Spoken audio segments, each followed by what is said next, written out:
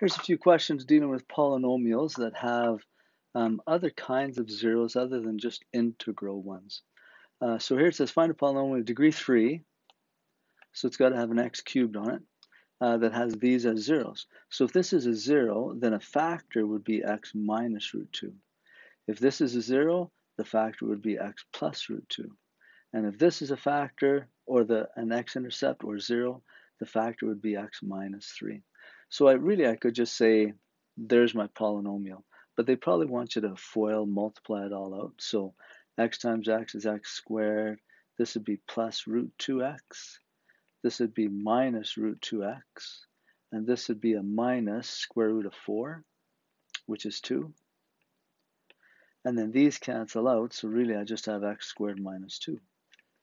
Times x minus 3, let's FOIL that together, x cubed minus 3x squared minus 2x plus 6. Okay, so there would be my polynomial. Here's another question that's similar. This time, instead of just having a monomial, they have a binomial for the 0. And this you have to be a little bit careful with. So when you write this as a factor, you'll write it as x minus that thing, 1 minus root 3. Okay, so that is the factor.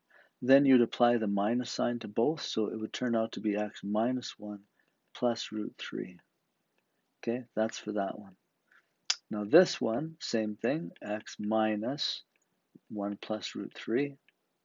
Again, you'd apply that minus to both things, so it'd be x minus 1 minus root 3. And then the last one, nice easy one, x plus 2. So then I would multiply all this stuff together and then multiply the minus 1 by everything. I'll go ahead and do it. X times x is x squared minus x minus 3 root x. And then minus x plus 1 and plus root 3.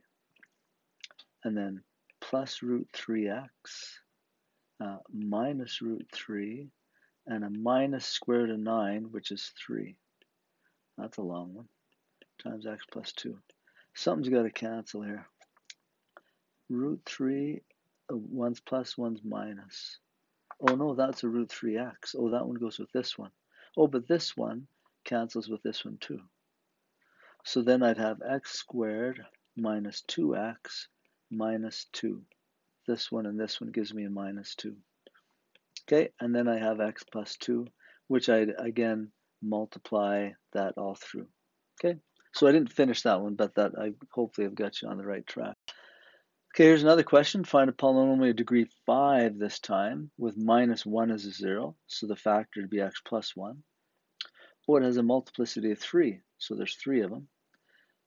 0, multiplicity 1, so that'd be x plus 0 or just x.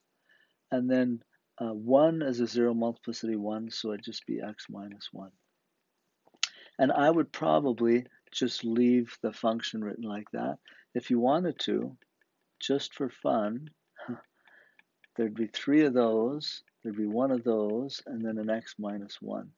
So you could FOIL all this together, and then take what you have there and FOIL it with the next one, and then take that, etc.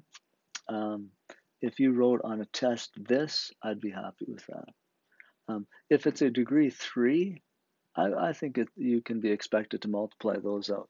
But if it's degree 5, that's pushing it a little bit. Okay, here's another one, similar kind of thing.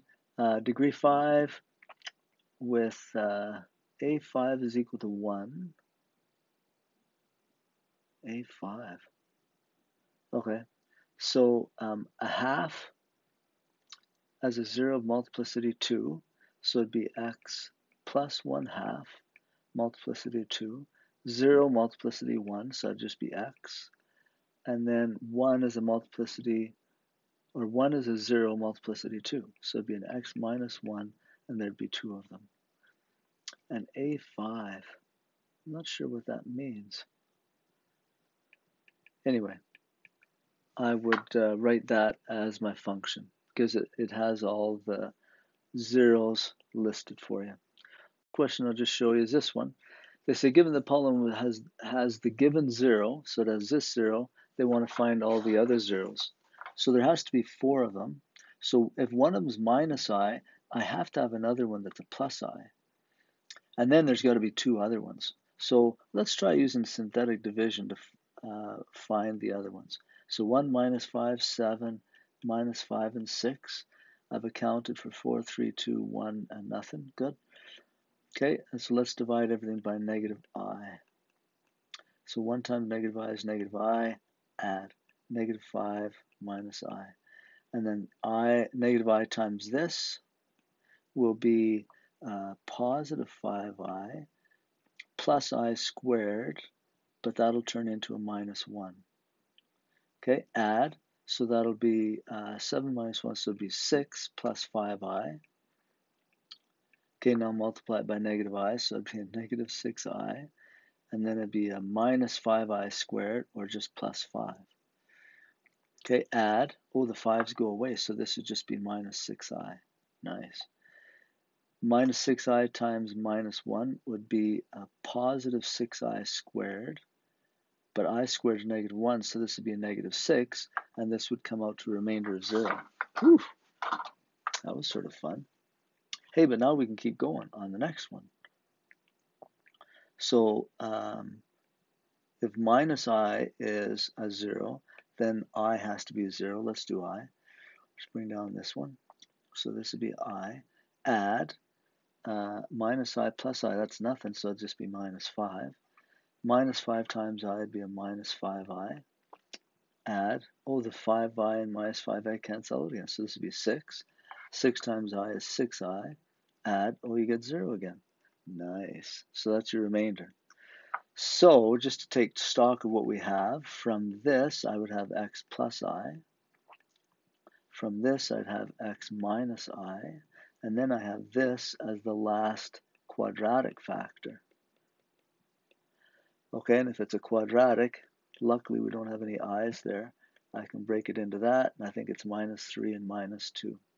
So the other i's would be I, because there's a minus I, there has to be a plus I, and then you're also going to have the other zeros will be a 3 and a 2.